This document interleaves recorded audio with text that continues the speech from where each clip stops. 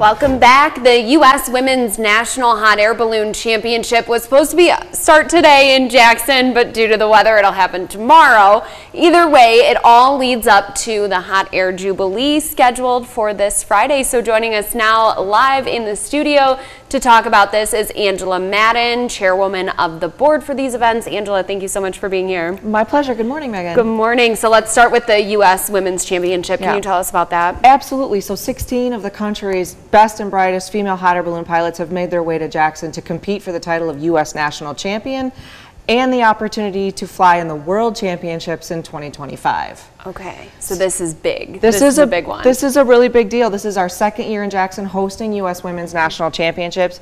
We had great experience last year. The women really loved coming to Michigan, and we're happy to have them back. Yeah, absolutely. So that will happen tomorrow, correct? Correct. So the women will fly morning and evening flights Tuesday through Friday to compete. They'll have several tasks laid out in front of them by the event directors.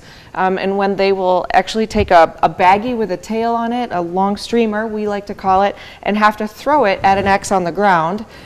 Person who gets their baggie closest to the center of the X scores the most points, and then they accumulate points throughout the week. Cool. Okay, I did not know this was a thing. This is awesome.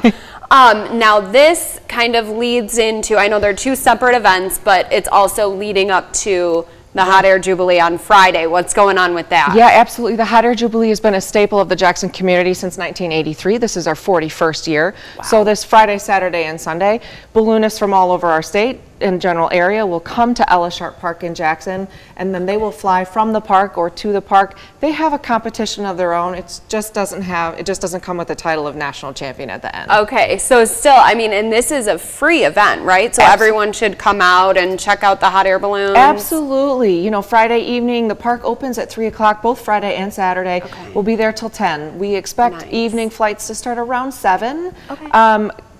Pending the weather, but Katie just gave us a great forecast. Yes, so thank goodness. Yeah, and then we have the all-important and beautiful night glow, probably around 9 o'clock each evening. So come to the park, enjoy, you know, pick up some food vendor snacks, bring your chair, bring your blanket, and just stay for the evening. Okay, Angela, thank you so much. We'll have all the details for you on our website shortly, WLNS.com. Angela, thank you for being here. My pleasure, thank you.